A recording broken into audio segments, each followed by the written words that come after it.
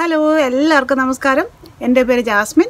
ഇന്ന് പറയുന്നത് നമ്മളെ നെഗറ്റീവായിട്ട് അഫക്റ്റ് ചെയ്യുന്ന ആൾക്കാരോട് നമുക്ക് ഏത് രീതിയിൽ റിയാക്ട് ചെയ്യാൻ പറ്റും 3 കാര്യങ്ങളാണ് മെയിനായിട്ട് പറയുന്നത്. നമ്മളെല്ലാവരും തന്നെ ദിവസം തുടങ്ങുമ്പോൾ ആഗ്രഹിക്കുക നന്മയും സന്തോഷവുമായിരിക്കും. ഈ 2 കാര്യങ്ങളുള്ളപ്പോഴാണ് ആ ദിവസത്തിലെ കാര്യങ്ങൾ നല്ല രീതിയിൽ ചെയ്യാനും വിജയമുണ്ടാവാനും ഒക്കെ പറ്റത്തുള്ളൂ. അപ്പോൾ പല കാര്യങ്ങളും നമ്മുടെ നിയന്ത്രണത്തിലാണ്. നമ്മൾ ചെയ്യുന്ന പല കാര്യങ്ങൾ എങ്ങനെ ചെയ്യണം, എന്ത് ചെയ്യണം, ഇതൊക്കെ നമ്മുടെ നിയന്ത്രണത്തിലാണ്. പക്ഷേ നമ്മുടെ നിയന്ത്രണത്തിലല്ലാത്ത ഒരു കാര്യമാണ് മറ്റുള്ളവരിൽ നിന്ന് വരുന്ന നെഗറ്റിവിറ്റി. ഇതുപോലെയുള്ള നെഗറ്റീവായിട്ടുള്ള കാര്യങ്ങൾ കാണുമ്പം അത് കണ്ട് അപ്സെറ്റ് ആവുക, അതിനോട് ദേഷ്യം തോന്നുക, അത് മനസ്സിൽ വെച്ചുകൊണ്ടിരിക്കുക, ഇങ്ങനെയൊക്കെ ചെയ്യുമ്പോൾ നമുക്ക് തന്നെ ബുദ്ധിമുട്ടുണ്ടാക്കുകയാണ് ചെയ്യുന്നത്. നമ്മളും ആ നെഗറ്റിവിറ്റിയിലേക്ക് കയറുകയാണ് ചെയ്യുന്നത്. ഈ പറയാൻ പോകുന്ന 3 കാര്യങ്ങൾ ശ്രദ്ധിച്ചു കഴിഞ്ഞാൽ നമുക്ക് ഈ നെഗറ്റിവിറ്റിയിൽ നിന്ന് നമ്മളെ തന്നെ മാറ്റി നിർത്താനായിട്ട് സഹായിക്കും. ആദ്യം ശ്രദ്ധിക്കേണ്ട കാര്യം നമ്മൾ ഇങ്ങനെയുള്ള ആൾക്കാരിൽ നിന്ന് മാറുക എന്നുള്ളതാണ്. ഇങ്ങനെയുള്ള സന്ദർഭങ്ങളിൽ നിന്ന് മാറി നിൽക്കാൻ പറ്റുക എന്നുള്ള ഒരു കല തന്നെയാണ്. അത് നല്ലപോലെ പ്രാക്ടീസും ക്ഷമയും വേണ്ടിയ കാര്യം തന്നെയാണ്. അപ്പോൾ അത് പഠിച്ചു കഴിഞ്ഞാൽ പിന്നെ നമ്മൾ ഇതിനകത്തുനിന്ന് മാറി നിൽക്കും. ചിലപ്പോൾ നമുക്ക് അങ്ങനെ മാറി നിൽക്കുക എന്നുള്ളത് വളരെ ബുദ്ധിമുട്ടായിരിക്കും. എത്ര ശ്രമിച്ചാലും മാറാനായിട്ട് കഴിയില്ല. കാരണം ചിലപ്പോൾ നമ്മളുമായിട്ട് അടുപ്പമുള്ള ആൾക്കാരായിരിക്കാം, നമുക്ക് മാറിപ്പോകാൻ പറ്റാത്ത സിറ്റുവേഷൻ ആയിരിക്കും. അങ്ങനെയുള്ളപ്പോൾ നമ്മൾ ഓർക്കേണ്ട ഒരു വലിയ കാര്യമാണ് ഇതിനകത്ത് മെയിനായിട്ടുള്ള കാര്യം. അതായത് ഇത് നമ്മളെ ഉദ്ദേശിച്ചല്ല, ഇത് നമ്മളല്ല അവിടുത്തെ പ്രശ്നം എന്നുള്ളത്.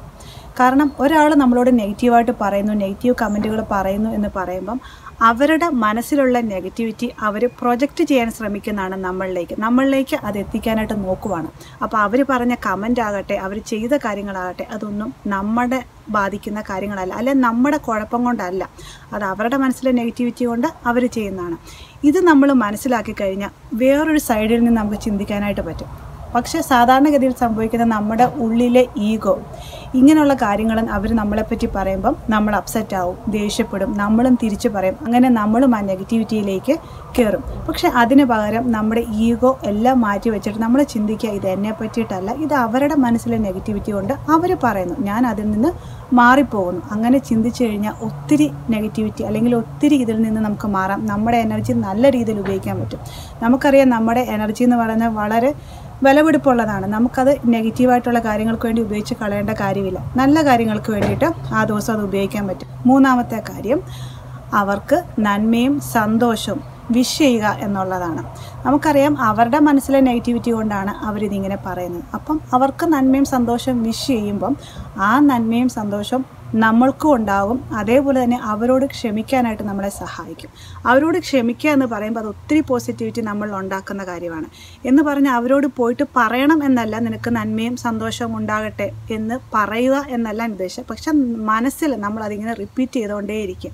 ഇങ്ങനൊരു നെഗറ്റിവിറ്റി കണ്ട് നമ്മൾ അപ്സെറ്റായി തുടങ്ങുമ്പോൾ നമ്മളതിങ്ങനെ പറഞ്ഞുകൊണ്ടിരിക്കുക, ഇത് എനിക്കെതിരെ ഉള്ളതല്ല, ഞാൻ നിനക്ക് നന്മയും സന്തോഷവും വിഷ് ചെയ്യുന്നു എന്നിങ്ങനെ പറഞ്ഞുകൊണ്ടേയിരിക്കുക. അതിങ്ങനെ റിപ്പീറ്റ് ചെയ്തുകൊണ്ടേയിരിക്കുക.